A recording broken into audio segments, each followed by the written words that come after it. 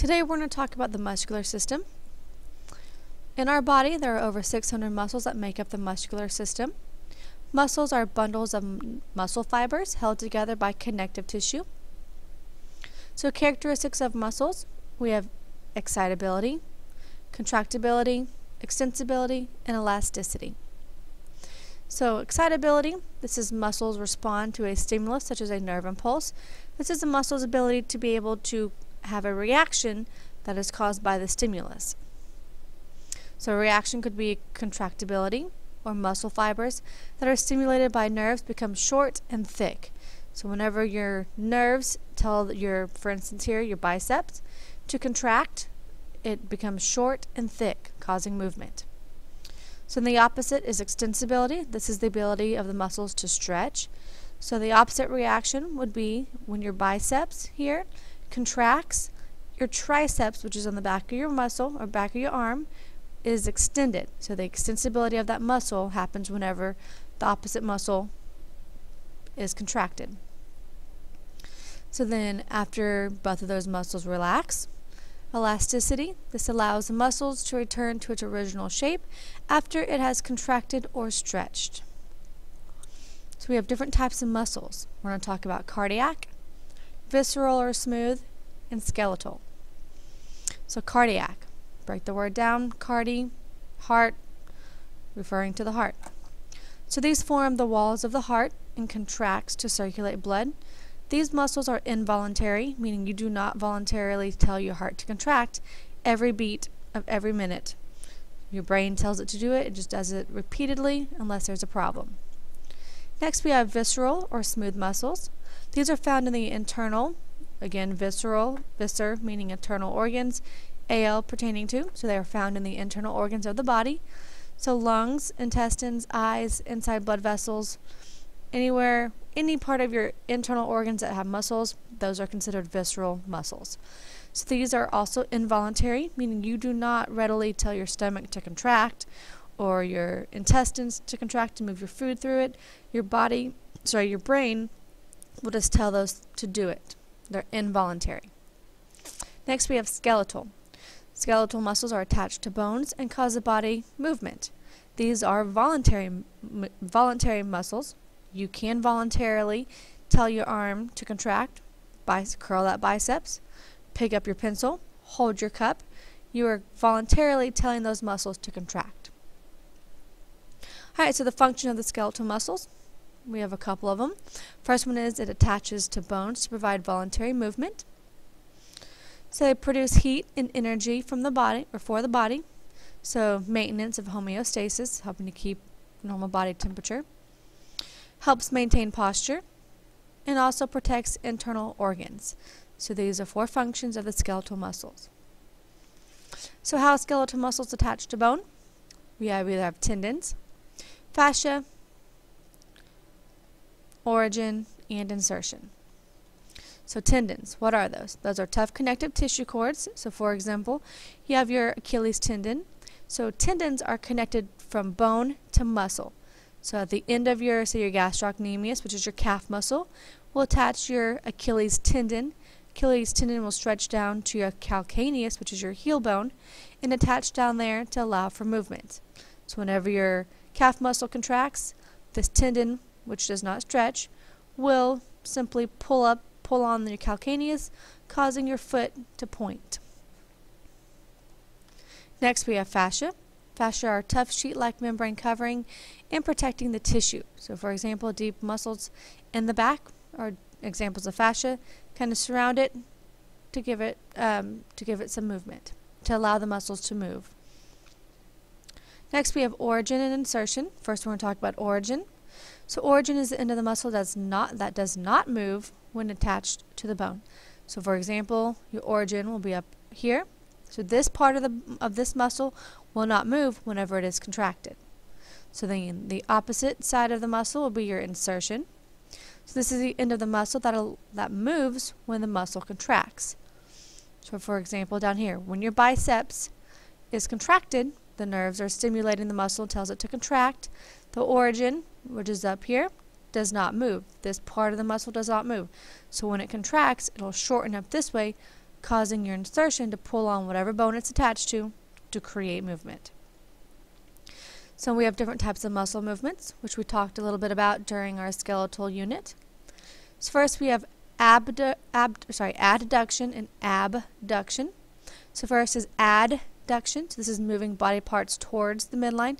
So again, thinking about adding, ADD, adduction, moving it towards the midline, adding it to the midline. And then its opposite will be abduction, so AB, abducting it. If something is being abducted, it's being taken away. So if you are moving a body part in a muscle in the abduction movement, you are moving a body part away from the midline. Next is flexion and extension. Flexion is decreasing the angle between two bones or bending a body part. So flexion would be taking your hip and moving it up, decreasing this angle. And then extension would be the opposite, would be swinging your leg back, increasing the angle between two bones. Next we have rotation, so turning a body part around its own axis. So for example, turning the head from side to side, shaking your head no. That is an example of rotation. So muscle tone, this is a state of readiness to act. So how toned is your muscle? How ready is it to act? So we have three different terms we're going to talk about. We have atrophy, contracture, and foot drop. So atrophy, this is muscles shrink in size when not used for a long time. At A means away from, trophy meaning growth, so away from growth meaning they're shrinking. So for example, this is a normal calf muscle or your gastrocnemius, and this is a picture of a calf muscle or your gastrocnemius that has atrophied, meaning it has gotten smaller. This typically happens whenever you have an injury, you're unable to move the muscle for long periods of time, not able to work it out, that kind of thing. The muscle will become smaller and shrink in size due to lack of movement. Next is contracture. This is lack of use, can also cause a severe tightening of a flexor muscle, resulting in the bending of a joint. So for example, here in the picture, your hip is straight, and then hip is bent whenever there is a contracture of your flexor muscle. Flexor, remember flexing is decreasing the angle, so that muscle becomes stuck or tightened to the point where you are unable to bend your hip, causing it to contract and staying contracted. Next is foot drop. This is a common contracture where the feet fall outward. So again, whenever you walk forward, or typically walk, like in B here, your toes are kind of pulled up. You go, heel to toe. But as shown here in A, whenever you would pick up your foot and you had foot drop, your foot simply drops. You're unable to hold it up in a normal walking stance. Next, we're going to talk about muscle diseases and abnormal conditions. We're going to talk about muscular dystrophy, myasthenia gravis, and muscle spasms and strains. So the first one we're going to talk about is muscular dystrophy. Muscular dystrophy is an inherited disease leading to chronic progressive muscle atrophy. Usually appears in early childhood, resulting in early death. So this is a condition in which the muscles, month by month and year by year, get weaker and weaker. Because this disability gradually gets worse, we say it is a progressive disease. Most often affects boys. Often brothers or male relatives will have the same problem. First signs typically appear between the ages of 3 and 5. Child may seem awkward or clumsy whenever they begin to walk. They a lot of times will start walking on their tiptoe because they're unable to pull their feet flat like in a normal walking motion. They oftentimes run kind of strangely or fall often due to the muscles becoming weakened. So they progressively gets worse and worse over the years, first affecting the feet, front of the thighs, hips, belly, shoulders, and elbows, and later on affecting hands, face, and the neck muscles. Most children become unable to walk by age 10, or they develop a very severe curve of the spine.